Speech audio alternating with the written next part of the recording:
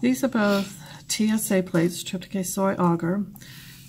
This plate right here has been inoculated 24 hours ago with Lactococcus lactis, and this plate was inoculated with Bacillus subtilis also 24 hours ago.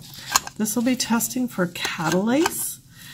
Catalase is the enzyme that will break hydrogen peroxide down to oxygen and water.